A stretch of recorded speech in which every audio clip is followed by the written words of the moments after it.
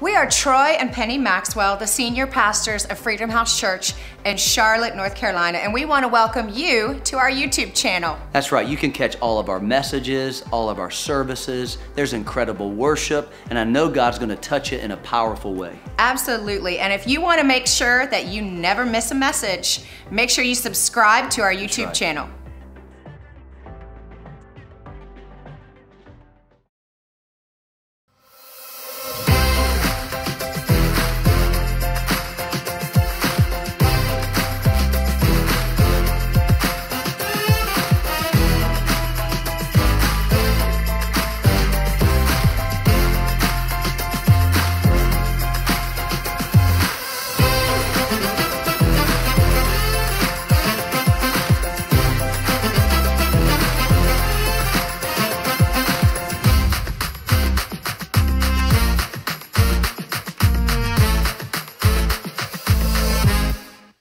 Come on, Freedom House, 20 years. How cool is that? So much fun. One of my favorite moments was when they got in that backhoe and they broke ground at Central Campus. Pastor Penny was in there like, I absolutely have loved our 16 years here at Freedom House, and it's due to their vision and their faithfulness to the vision of Freedom House Church, and we're just so grateful. And more than that, we're grateful for the fact that they are the spiritual parents to us, but in addition, they're the spiritual parents to so many of you and to the people of this city. Truly, we can look at Pastor Troy and Penny's lives and go, you know what? They have enough faith. I'm going to follow that. And I'm just so grateful for the faith that this house was built on. Yeah, there's so much faith over the years that has been put forth. And I see so many lives that have been changed. I mean, honestly, that's what keeps us coming to Freedom House, is because we see the move of God every single week. Yes. It's not just a one-time happening. No, it's all 7 days, because it's not just what we have here. It's what we do out there, too. I get excited every Sunday. Every Sunday. Get rejuvenated about the call on our lives, the call on your life, and the call on their lives that has started it all. So it's so cool to see lives dramatically change. That's what I'm all about. I'm all about life change, whether it's guys, families, women, whatever it may be. I mean, we've seen so many miracles take place over the years. And today we want to do something a little bit special. So we want to show you guys a little bit of the journey of Freedom House. Now, there's no way we can pack 20 years into the next little bit, but we're going to do our best to show you what the foundation of Freedom House is and how this house was built on faith. And so we want to show this to you. There's going to be some tears. There's going to be some laughs, some great pictures along the way. So enjoy this next documentary for you guys. This is what you're a part of. You are part of Freedom House.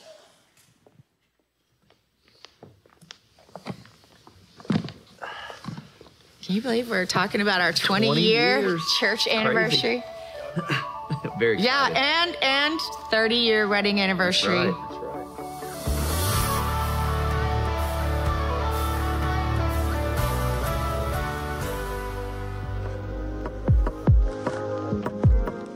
Non-Christian, went to church with my grandparents, but that was about it. Stole his offering money. Yeah, I would go use my offering money that my grandma gave me with the pastor's son to play video games and buy candy during church. Yeah.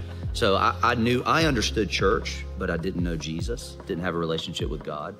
It wasn't until I was 21 that I became a Christian, and that's when I met her. It took about a month for my salvation experience to happen. Yeah. And so I thought I could do church, but then when I met God, everything changed. As a result of that, there was a progression of serving. I didn't realize this, but we did everything in the church that we were at. I mean, I was an usher, we were greeters, youth ministry, you name it, we did it all, not realizing that God was really preparing us. And we took the youth ministry from about 25 or 30 kids to over 300 when we left, all volunteer. Do you remember the moment when God spoke to us about where we were supposed to go and how that happened? Absolutely. 2001, we had been serving in youth ministry for a long time. And I think we both felt like there was going to be a change. It was very unsettling for both of us. And so we prayed, and we felt like the Lord said, I want you to go plant a church. I had to go out of town, and I woke up that morning and I said, honey, I feel like today God's going to give us an answer of what we're supposed to do, where we're supposed to go. I come back that evening, and I remember driving in, and God had spoke to me. Like, I know exactly where we're supposed to go. So she was at home. She met me in the driveway with the kids in tow. And we meet and I go, I know where we're supposed to go. And she goes, I know where we're supposed to go. And so we had this little argument of you tell me, I'll tell you. But you have to understand, anywhere in the world was open. Any country, any city, we any decided state. anywhere. We could go anywhere. Anywhere. And so we argued for a few minutes and I said, okay, I'm just gonna count to 3. We're both gonna say. Yeah, because he was like, you go first. And I'm like, no, you go first. And he's like, no, you. And I was like, you're the head of the house, you go first. And he was like, all right, here's what we're gonna do. We're gonna do 1, 2, 3, and then we're gonna say it at the same time. Yeah, so I said 1, 2, 3, and we both said Charlotte. Now, shocking, because neither one of us had ever been to Charlotte. We had only driven through the city one time. We didn't know anybody here. We didn't have any connections here. When you hear that story, you're like, there's no way that's real. But that's how much God was trying to just sow into our hearts exactly what we were going to do. And when you look over, 20 years, you're kind of blown away. As that was the beginning point. We can say, yes, God, we'll move. We'll pick up our family. We'll go to a city we've never been to. Do something we've never done. We have no idea how to do it, and we're probably not going to get any help. We can always go back to that driveway and remember God told us to be here, and He'll be here while we're here.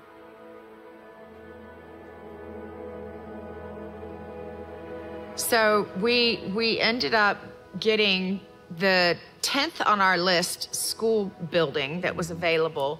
I think it was the dirtiest, oldest school that we could possibly find. We actually got invited to Atlanta to meet Dennis and Colleen Rouse, pastor. They were pastoring a church. They'd been there for like 15, 16 years. And he asked me, he goes, hey, what's your vision for the church? Now, first of all, I didn't even know what vision was, but I just said, hey, I just want to be a church that reaches people. I feel like there are people who are far from God. I feel like there are people that have been burned by church, and I want to meet everybody from both ends and in between. So he said the unchurched and the overchurched. That's my goal. Yeah. And so he said, well, what are you going to call it? I said, Freedom House. He goes, oh, that sounds like a drug rehab facility. And I was like, well, the reason why we picked Freedom House is John 8. Jesus is talking to the Jews that believed in him. And he said, you shall know the truth, and the truth shall make you free. And that jumped off the page at both of us. And we realized that we were going to be a church that spoke the truth, and that truth would bring freedom. We didn't know how to start a church. I read one book, Purpose Driven Church by Rick Warren. That was my church planting book. I actually read it 14 times. Because of what he did, we decided, all right, we're going to have a big Saturday. And that first weekend, we had about maybe 60 people show up because we had people from Richmond that came. We did an ice cream giveaway the day before. We had met remember that family we met that owned the ice cream truck? And so they came and they did the ice cream truck. And then our first service we had on Sunday morning. I remember the message that I preached. Do you know why I don't remember it? Because you were in children's ministry. Matter of fact, you were in children's ministry for probably 5 years. I would say technically the first service, which we started September the 8th of 2002, we had about 35 people that started the church and that's including kids. One of the things that we did, our marketing plan, you may remember this, we did a mailing. And so one of the things that we would do is we would be out in the community, whether we were at a gas station, a grocery store, or at Walmart, we're walking through and we're handing out cards to people, inviting them to church. I moved to Charlotte in the university area of 2002. And the reason I came to Charlotte was because I had gotten accepted to be on staff with a college ministry called InterVarsity Christian Fellowship. So I was doing Walmart full-time and then the college ministry part-time. And one day I ran into Pastor Penny, according to her. I actually ran into him with my cart. I don't remember all that, but I'm sure that's probably what happened. So I showed up that Sunday. It was probably their 3rd or 4th service. I didn't know that. But when I walked out, I knew that that was where I needed to be. I was like, you know what? This is where God is going to challenge me, and I need to stay here. Mm-hmm. And so he helped put chairs away, and that was the beginning of Michael's ministry. So he was at Walmart waiting for us to meet him. He claims to love setup and breakdown. He does. He does. He likes setup and breakdown, and I never could understand, but I'm just thankful because it's best thing to build teams in any church is setup and breakdown. Second time I was there, third time, I was like, well, these chairs can't stay in this gym for school, so just help him put up chairs for me. I also helped break down all the equipment. on the platform. And I enjoyed the setup and breakdown and the camaraderie and the physical activity. So I remember a lot of that every weekend. There is nothing that you have done that is I just knew God was taking us to a new season. Something was going to change.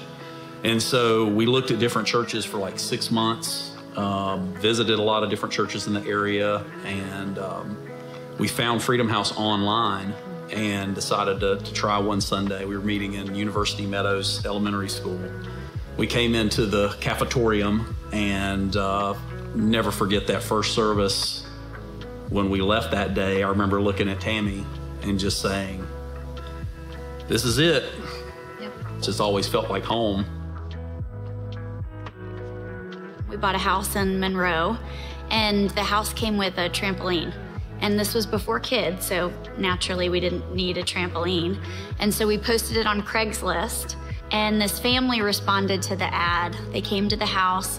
It was a wife, a husband, and 2 little girls. Right. And as they were coming to pick up the trampoline, they were talking about their church, and they said, do you guys have a church? And we said, no, but we're looking for one. We had tried so many churches in Charlotte and just couldn't find one that fit. And they said, you should check out ours, it's Freedom House. So we waited a couple weeks, we went, and man, it was just an incredible experience. Pastor Troy was preaching, the worship was on point, and we just felt the presence of the Holy Spirit. So going into an elementary school cafetorium was a very unique experience and took some growing, I think, for us to kind of get used to. I loved it. Matt, he had to experience it a few times for it to really grow on him. Honestly, the only thing that kept me coming back was Pastor Troy's preaching, his message. And it wasn't long before Freedom House really felt like home. Yeah. now may the God of peace say himself. We found Freedom House about 16 years ago. We were doing an online search, trying to find a church that really we could plug into that was local. We just decided we needed to be somewhere where we could plug in locally and really pour our lives into the church. Because the very first time we walked in Freedom House, Pastor Michael said, hey, welcome to Freedom House, and gave me a big old hug. And I'm like, wow, that's different. Yeah. Never walked into a church before that gave me a hug on the way in and just made me feel that welcome. Yeah, and the preaching right away was all about Jesus, and it was very just centered on God and centered on the Word, and we knew right away that that's exactly what we were looking for. And the thing I liked about Pastor Troy was he went really deep, but made it very practical to where it wasn't over my head, but man, I could take it and apply it to my life that day. Yeah, we kind of knew what it took to make church happen, but had never seen it in a school. And when you can turn a school cafeteria and gymnasium into a church, it's pretty amazing. And I quickly realized it took a lot of commitment. If people weren't committed, the church wasn't going to grow. And clearly they were committed because it was amazing to see what was going on.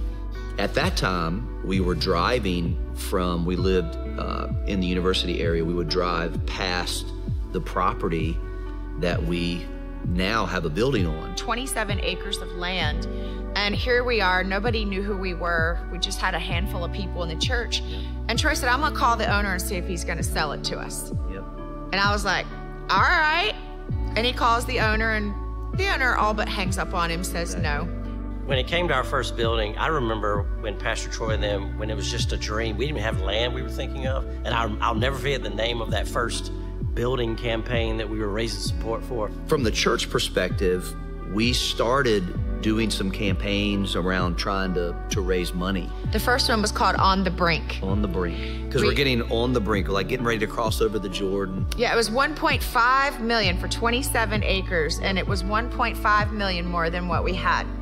The owner of the property comes and he goes, listen, I've tried every which way to get this property sold, and I'm about to lose a big tax benefit, and I just need you guys to buy this property, and I'll even finance it for you. Would you please buy the property? If you can just give me $200,000, I will finance the 1.3, interest only, for 3 years. I'm like, okay, let's do it. Now, we didn't have $200,000. but God told us to do it. And so. But he signed his name on that agreement anyway. Yeah, I signed that agreement and just believed in faith that God would provide the finances, and he did. Our next building campaign was called Imagine a Place. Yep. And getting people to believe and see something that wasn't here yet. We moved from the school we were at, University Meadows. They had built a school across the street, so we moved there in 2009. Which smelled a little better, but was still a school because it was newer. And then it was across the street from the property that had been purchased, which was exciting because we could at least look across the street and know where we were going. We wanted to be able to say, across the street is our new church home. Yep. Think about how the people had to use their faith, because at that point we hadn't built a building yet. One of the things that we wanted to do is we wanted to get everybody onto the property so they could experience and feel the ground underneath their feet and be there. And so we rented a huge tent. We had to clear the field and cut down all the briar patches and everything, put this massive tent up. And we decided to do something a little bit different on the groundbreaking. Remember what we did? We didn't do a shovel, we did a backhoe. Absolutely. We got into a backhoe, and I learned how to work the backhoe.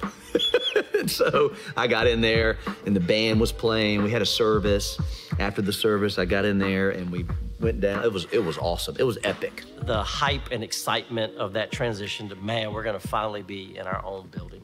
And to see something that you've given towards, you've poured into, you've prayed for become a reality was pretty special. Now, me being on the setup and teardown team, I miss that, but it's also pretty awesome to walk in on Sunday and like everything's ready to go. So once we finally got it built, we only could put 5 children's classrooms in the building. Yeah, we built this building during the recession, and the bank decided that they weren't going to loan us the amount of money that was originally intended. And so we couldn't even add the kids' wing to the building at that point. And we pushed through. Pastor Penny came up with this amazing idea to keep the kids over at Stony Creek Elementary, and they would come into service with us, and they would participate in worship. Yes. And then we'd release them onto a double-decker party bus. It was an English red party bus. We went from the school to the new building, and within 2 weekends, we grew 35%. I mean, the church just... Did your preaching get better? Nope. Did the children's ministry get better? It probably got a little worse because we had to split all the kids up. No, it's something about building a building that says to people, we are now a permanent mark in this community and we aren't going anywhere. So putting a stake in the ground is very important, and that showed us, because in one weekend, our church grew 35–40%. But it was exciting because like here we are in this brand new facility, but God's moving so fast, we already need to expand it. Mm-hmm. So that was, the expectation was still there. It's not like, hey, we've made it here and we've crossed the finish line, now let's kind of coast. It was, hey, we're in this building, now let's make it bigger.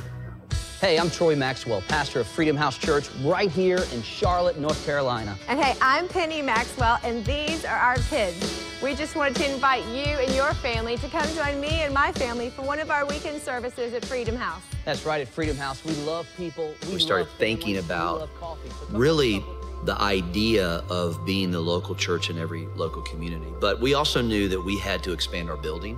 We knew we needed more classrooms. We needed to get the kids out of the school back all together in one room, one space. We decided that we were going to raise some more money and expand, basically double the size of our facility. Add children's class, expand the lobby, add a loft area.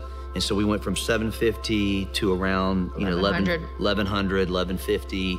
And then we added another 7 classrooms, went from 5, created the Connect Lounge, more of a coffee shop, bigger lobby.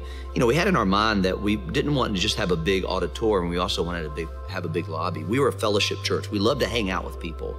And so we believe that just as much ministry happens in the lobby as it does in the auditorium. I'll never forget something he said as he got up to the church. He announced the plan and what we were gonna do because we were busting at the seams and we needed to do some different things to grow. And he got up and he told the church, he said, "You guys, I am so excited as we take this next step." He said, "But I want you to know this is the cool thing. We have all the money we need." And he laid out the budget and he said, "We have every dime that we need." He said, "But it's just in your pocket."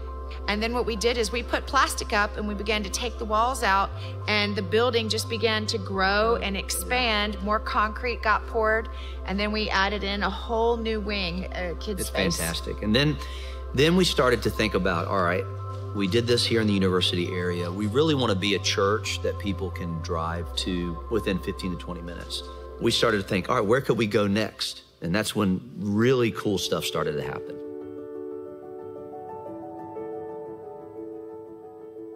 We had been looking around for a second campus, and we just said, "God, wherever you want us to go." We had been looking around the south part of Charlotte. We had a snow day here, and we decided to cancel services. But some people were already on the way. And so we had a very small service. We live streamed it. We decided, hey, why don't we go out for lunch afterward and just hang out a little bit since it's just a small group. So we did. We went to Jim and Nick's barbecue, hung out for a little while. And I remember Pastor Troy sitting across from a gentleman. And the gentleman slid him a piece of paper. He reads the piece of paper and he goes, "Oh, that's nice." And he pushes it back over to the guy. I said, "Troy, read it again." And it says, "Give Troy and Penny the South End building." And Troy said, "Well, I just got to ask you one question. Are there strings attached?" And he goes, "Because if there are, I'm going to push it back again." And I'm thinking, I'm waiting for the guy's answer. And he goes, "No, Pastor Troy, no strings attached." So that was the beginning of us acquiring. It was a shell of a building. We had to sink in $3 million. No, I mean, it was bad. No plumbing, no AC, no parking, no flooring. No flooring. I mean, we had to gut the entire building, which was fantastic. I mean, it was a great process. So we put $3 million into that, and our kingdom builders stepped up again, and we opened that campus. Not long after it, we had South End come to life. Yep, and we had no idea the influence that campus would have. After we started South End, we had cast the vision to start another campus the following year, which we knew we wanted to do in the Lake Norman area. We purchased a sound system for the school to invest in the school, which we would do often around the community, because we started in the school, we wanted to give back to the school. So we do that at schools all over the city. And at Huff High, we had done the same thing. And they invited us, says, "Why don't you, start a church here?" And so we did. And so, which is crazy. We go back to set up and break down. Right. And so, and it was great. I mean, the church grew, it started to expand. And with that happening, we immediately said, well, we need to find a building for this place. Especially since we had done set up and breakdown in the past, we were able to, kind of do 2.0. And guess who led that? Pastor Michael. Pastor Michael He's the one. He did it. Yep. And he loved it. And if we ever do it again, he'll probably be the guy that leads it again. Lake Norman, we were both part of the launch team there, partly because it was going to be set up and breakdown, which South End was not. We're the OGs. And I was one of the only people that had been around when we did set up and breakdown. Plus, it kind of falls in my wheelhouse. I still love that aspect. I love the camaraderie it builds between that team. I was a little older when we launched Lake Norman, so my physical body responded a little differently, but I still loved it. Our kids got involved. Our kids still talk about the setup and breakdown and how much they enjoy doing that. So it was good for our family to do all that together and enjoy that. So we found a facility that we could do a lease to purchase, and we began the renovations of that facility that at the time was a workout facility. Had been a lot of the things prior to that, but it's kind of cool because you see people that come to Lake Norman now that are like, I used to work out in this building. And so we began the renovation and we're able to get in there, and now we've moved from that lease to where we've actually purchased that building. Lake Norman is actually our fastest growing campus. So as soon as we moved in that building, again, something happens when you make a permanent stake in the ground people now understand that you're not going anywhere. That's right. Something that I appreciate about Freedom House and each one of our campuses is that you can walk into any of them and you feel like you're at Freedom House, whether you're at South End, Lake Norman, or Central. Even if you've never been to any of the other ones, if you go from Central to South End, you know you're at Freedom House. There's just something that's very distinct about it, even though it's very South End or very Lake Norman. And so that's something that's always exciting when we take people that have only been at Central to South End or one of the other locations. I think we all realize that the last 3 years have been extremely challenging. We have seen a tremendous turn in our church. I believe that when the men go up, the church goes up. And so what we decided to do is we're gonna put our money where our mouth is, and then God puts on our radar a lodge, a mountain lodge, a retreat center for men. And so at the beginning of the year of 2022, we decided, you know what, we're gonna invest in our men. We're not just gonna keep talking about it, we're gonna invest. And so we purchased 45 acres in Marion, North Carolina, a beautiful piece of property.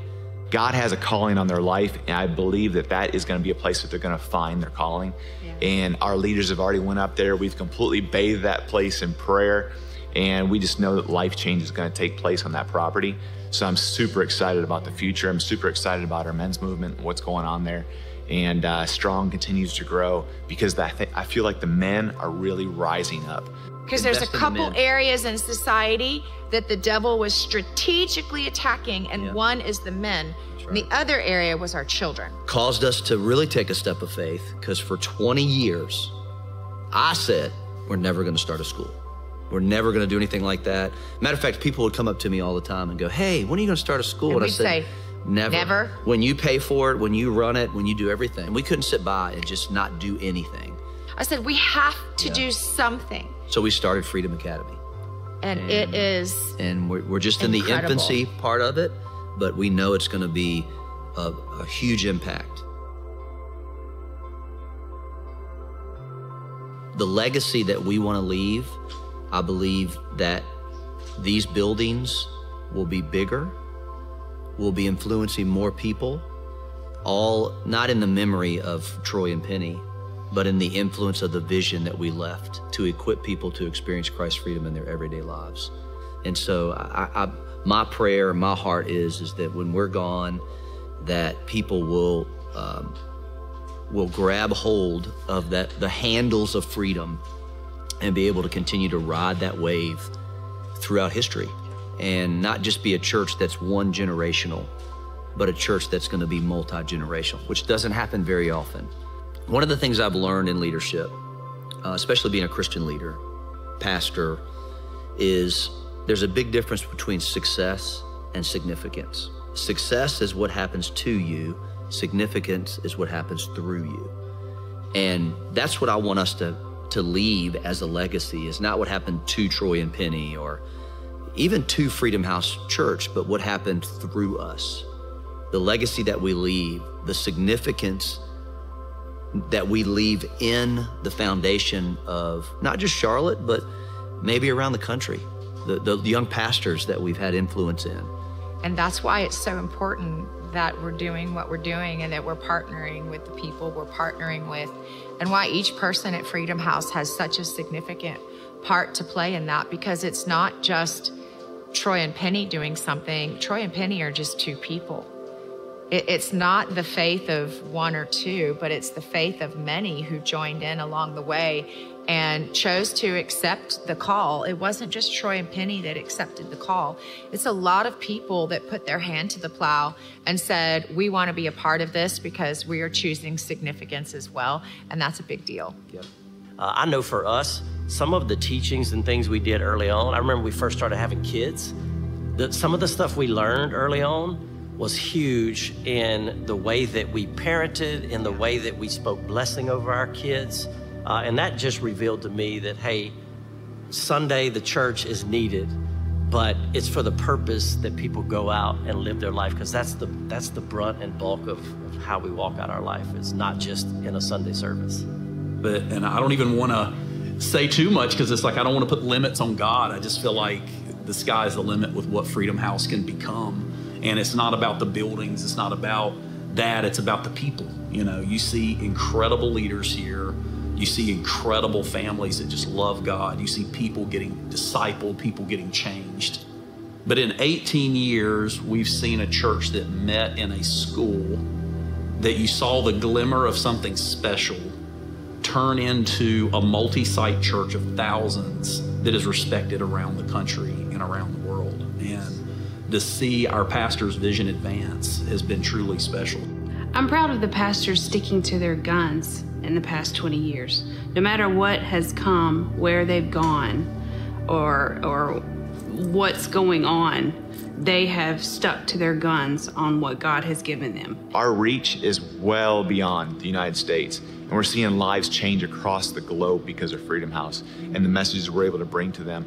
So where are we going in the future? I believe that God's just going to continue to entrust Freedom House with more properties, with more campuses, with more reach through our online campus. The one thing I love about Pastor Troy and Pitty is that they're always casting vision. There's always a next step. And because they know that where there is no vision, the people will perish. So it's always been, hey, this is when it was always, we're going to get in a permanent facility. And then when we got in the permanent facility, it was, hey, we're going to expand this thing and make a huge kids wing and be ready for super growth. And then we added on to the auditorium. And then as soon as we got in that space, it was now let's go multi-site.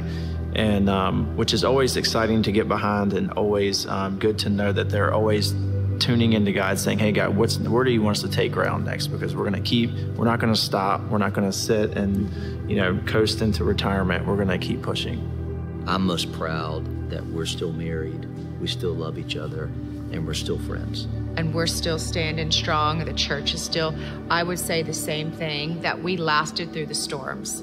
Because so many times, unfortunately, you see where the storms and the winds are blowing, and they blow hard. When you're in ministry, and a lot of people think being the one on the platform is great, but the one on the platform is the one who also takes the most heat.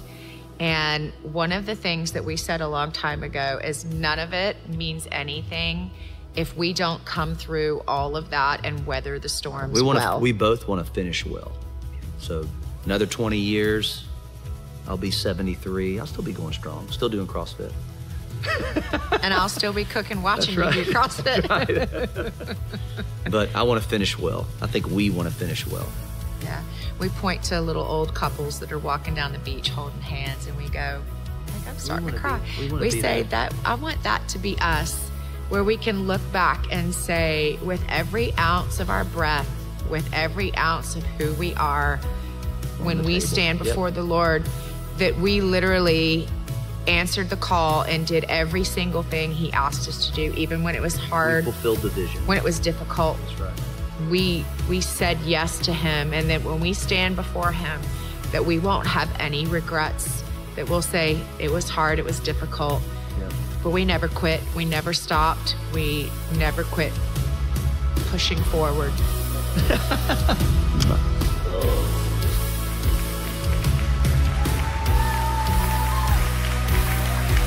Come on, isn't that awesome? Can we give Jesus a big hand clap? Exciting, very exciting. Love it, love it, love it. You may be seated. Man. Just for a few more minutes.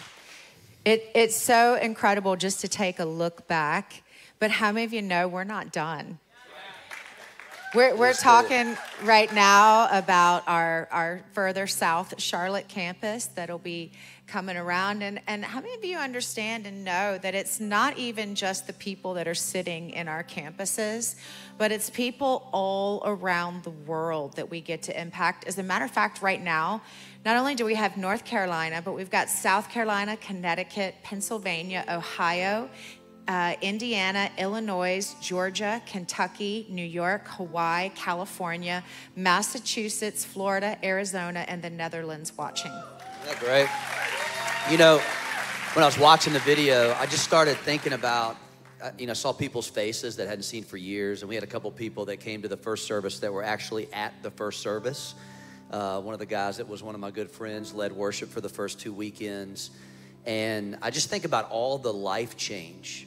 I think about the marriages that are still together You know, I remember sitting in my office with them, and they wanted out, and God restored their marriage. And I remember, I just think of all the miracles that have happened, the cancers that have been healed. The barren wombs that God opened. all the babies that have been born, that I remember them standing at the altar. They weren't supposed to be. Yeah, they weren't supposed to be born. And God, the destinies, the people that are in ministry, the people that are serving God and just fulfilling the call. It's amazing to think about that we get to be a part of that. That's what church is. You know, I think sometimes we just wrap it up into a building and something we do for an hour and 15 minutes on a Sunday morning, but it's so much more than that.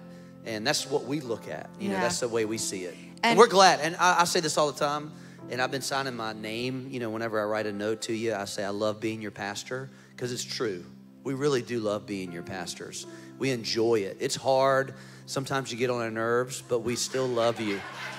We really do. It's just like being honest. I mean, I have to be your honest. Kids, sometimes, you know, you have to do what you have to do as a parent, and they don't always love it. Yep. But you understand that your job is not for them to always love you. Your job is that they get into heaven. That's right. That's right. That's right. And sometimes you have to make the hard calls, and we have had to do that many a times. We've actually been pastoring for 30 years, but we planted this church 20 years ago. We started off as youth pastors and kids pastors. We did everything when we were at our church in Richmond. But you know why we did it? We did it because we've always loved God's house. Yep. God's house has always been a priority for us. It's always been a priority for our family. When our kids were little, they would force us to drive back from vacation early because they did not want to miss church. That's right. It's all about your family. It's about all of us growing deeper in our relationship with the Lord. And I want to tell you, this is the honest to goodness truth, how we feel as your pastors. It's never one time been a have to. It has always been a get to. Yep. We get the We get to do honor and the privilege to serve the Lord and the way that we do. And I hope that shows, because our passion for you, our passion for God's house has never relented, not one time in the last 20 years. We're not perfect, but man, we're giving it our best shot. And we're going to keep doing it for 20 plus more years, and keep reaching out and keep building and keep growing and keep reaching people. And you know, now we're old, we're older, and we get to really help these young guys, young pastors. We used to be the ones that would call, Yeah. you know, asking all the older pastors for help. And how do you do this? And how do you do that? And we were like, you know what? We're those people now. I know they call us. We're the ones that everybody calls. We're the ones that are always getting on a plane. Do you know how hard it is for us to constantly be on a plane, living out of a suitcase? But there are other pastors that need what we've spent 30 years developing and honing, and we will always be there for them, because the church, the body of Christ, is so important. That's right. It's so important. So we got a miracle we want to show you. Yeah, we want to Really show a you cool, something that really happened. cool that happened in this congregation. In this church. And we want you to see what transpired, and then we want to talk about it and tell you, because you haven't necessarily been around for all the miracles and things that happened, but we sang a song about cancer being healed, and we have those stories in this church about mental health being healed. We have those stories here in this church, but we want you to see one that not everybody knows about. Watch this. Check this out.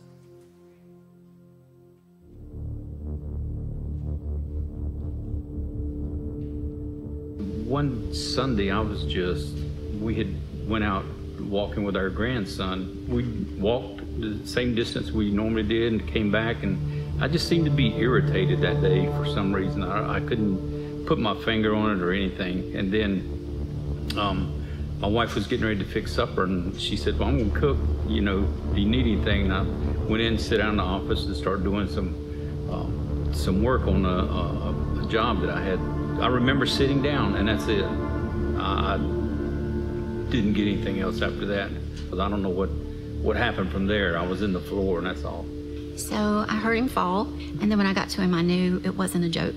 I called 911, first call, and they started talking me through doing CPR, which I had no clue how to do at the time. His eyes had rolled back in his head. He wasn't breathing, and I didn't really know what was happening. My next phone call, when the EMTs did arrive, was to Pastor Troy. And Pastor Troy and Penny were on vacation in California. And they'll be the first ones to tell you they never get a call from me unless the building's burning down or something's really serious. He took the phone call and he said, "What's going on?" And I told him what was going on to the best of my knowledge at the moment. And he said, "I'm going to pray." He told her, and she started texting people and calling people for prayer. And that's really what changed everything. The EMTs got there. They did compressions. They did shock paddle, I think, 3 times. He was without oxygen for 9 to 12 minutes. And we went to the hospital. And on the way to the hospital, again, God's hand in all of it. I knew the doctor. He was a Christian. He came and met me outside the building and took me in and said, "You know what we're going to do?" And we did. We prayed, had a Christian nurse. Everybody was standing around his bed praying. That was the first thing, which was pretty awesome. Them waking me up was the next thing I remember. They woke me up. It was a self-induced coma that they put me in because they wanted to chill my body parts down just in case they got me back, so that that I wouldn't have any problems medically when I woke up. And I remember that whenever they were trying to wake me up, about 3 or so days later, my remembrance was of Pastor Troy and Pastor Penny. The pastors left their vacation early and came, and they were there the next morning too. And round the clock, I had people with me, church family, sitting by my side, holding my hand, helping me. I had the pastors there to pray and to talk with me, and I needed to keep my faith strong. And the only way that I could have done any of that is the foundation that we had gotten through the teaching in this church and with our pastors. They had said that he had been without oxygen for so long they didn't think he would be right again, but God. And God had a plan, and he put his plan into work. The pastors were there, and the church family was there, and if you need that in your life, that's when you know for sure that you're hooked into the right place. And they were my shepherd, my pastors, and they were there to walk me through everything and be with me throughout all of it. And he's a miracle. And they called it sudden death syndrome. It's one of those things that if you read about it, it says there's less than a 10% survival rate, but God. Isn't that great? Fantastic, Yeah. huh? So Thurman's father, the same age, passed away from that, as well as I believe it was his brother. Same thing happened. And that is what we call a generational curse. Things that try to come down through your bloodline that are cut off at the blood of the cross. And I remember when we got that call, we didn't want our kids to hear. So I remember us going out into the hallway. I was actually in the elevator in San Francisco. We were on vacation when I got the call. Yeah, and so we're in the hallway, and Pastor Troy began to just literally prophetically, he's like, "I see Thurman's spirit hovering over his body." And he began to say, "Get back in that body, Thurman Wells. You are not done. You go back into that body." And sent his spirit back into his body. From 9 to 12 minutes, he was dead, gone. And they had to shock him 3 times to try to get a heartbeat. And they chilled him down. And when they put him in that coma for several days and he came up, he couldn't remember anybody, didn't know who the president, when they asked him who the president was, he couldn't remember anything. But I remember, and they were just warning us. They said, "We want you to know he can't remember anything. And some of his family is coming around, he doesn't know anybody." Pastor Troy walks around the corner, walks into intensive care, and he goes, "Look, y'all, there's my pastor right there." There's Thurman and Debbie right there. Stand up, Thurman and Stand Debbie. up, Thurman and Debbie. Isn't that great? They've been here for a long time. They are permanent fixtures around here, That's and right. we love them. They have been so vital to us, but also they understand what church family is all about. That's right. That's That right. you need a church family. God did not intend for you to do life alone. When you have those moments that are life or death, when you have situations where you're going through something hard or difficult, and the tendency is when we go through hard things is we want to isolate. And I just want to tell you that's not God's highest and best for you to isolate, because whatever you keep in the dark stays hidden. But when you bring it to the light, the Bible says that light makes darkness flee. And that's what happened is Thurman was brought back to life. That's right. Because he was planted in God's house and there were people that could be there. We got this text line going and we just started praying. Everybody was interceding and just believing God for his life. And Jesus raised him back from the dead. And that's what Jesus does. Why don't you stand with me? And I know this was a little different for you if you're here and it's maybe your first time being a guest here at Freedom House Church. Hopefully you come back next week and we'll have live preachers and all that stuff. This is actually, a big celebration for us. And we're celebrating Jesus first and foremost and what he's done. And I just want to just pinpoint that that's what the gospel is all about, is bringing dead things back to life. Jesus came back to life for us. He is sitting at the right hand of God, ever interceding, praying for you and me. I don't know what you're going through. I don't know you that well. Maybe we've met a couple times. I'd love to meet you, take a picture with you out in the lobby. Stephanie and Aaron said they're taking everybody out to lunch today, so it's good. 20-year anniversary. But maybe you got a dream that needs to come back to life. Maybe your life feels dead.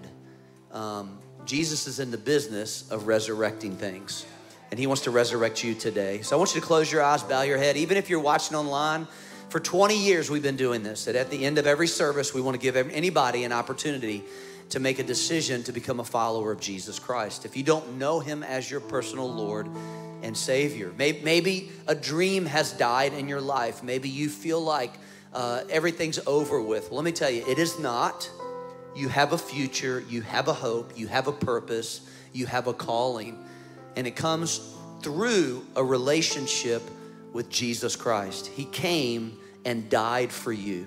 He came and was resurrected for you, and his desire is for you to live eternally with him.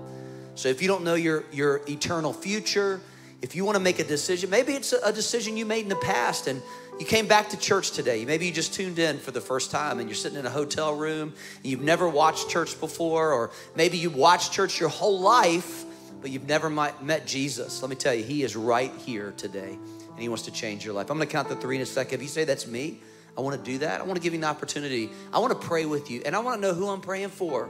So that's why I get you to raise your hand. Also, I want you to make a confession today that you want to be a follower of Jesus Christ. You want to let him be the Lord of your life. And he'll introduce you to a Father who cares about you, loves you, and has a great plan for your life. I'm going to count to 3. If you say that's me, maybe for the first time, or maybe for the 101st time, you want to make that decision. I want to pray with you. Ready? 1, 2, 3. Just raise your hand. I want to pray for you. Thank you. Thank you. All over the room. Thank you. If you're online, please I know you might be by yourself. Your kids might be around. Just raise your hand. Make that confession today. I want to pray with you. Church family, can we join with them as they make this confession over their life? Let's all do this together. Just say this with me. Say, Heavenly Father, I believe that Jesus died for me. I believe that his blood washes me of all my sins and all my mistakes. Today, I give you my life. I will follow you and I will serve you forever in Jesus' name. And everybody said, amen. Come on, give God a big hand clap. Isn't that great? We have something super special that we are doing next week, and we are having baptisms. And we want to make sure that if you have not been baptized in water, what does that mean? It doesn't mean that when you were a baby, you got sprinkled. Because what some people do is they say, well, I got sprinkled as a kid. No. What the Bible says, it says, since you've been saved. In other words, you've made a decision to follow Jesus. And because you've made that decision, you are now saying, I want to publicly declare that I died on the inside and was risen again to new life. And it is an outward symbol of an inward change. Much like a wedding ring, Troy's wedding ring is an outward symbol of an inward commitment that he made. That is what baptism is. It's an outward showing of a commitment internally that you have made. And the Lord doesn't suggest that we get baptized. He tells us we need to get baptized. It's your way of witnessing to everybody in your life. Your family will come and watch you. Invite your family. And now listen, here's what you're going to do. You're going to go, well, you know, I know I need to do it. I'll do it later. No, you won't.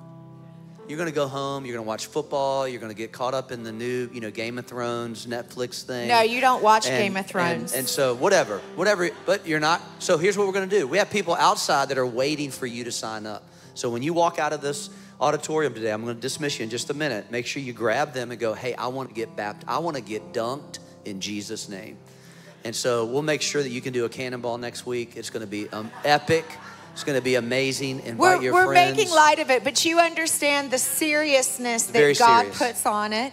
So we want to invite you to do that. If your children have not been baptized, people ask us all the time, can my children be baptized? As long as they have made a commitment and they have accepted Jesus in their heart, the answer is yes, and the answer is they need to be. That's right. So we are excited. We will see you next week. Anything else, babe? That's it. Go enjoy we'll see you today. later. You are dismissed. Have a wonderful, wonderful Sunday.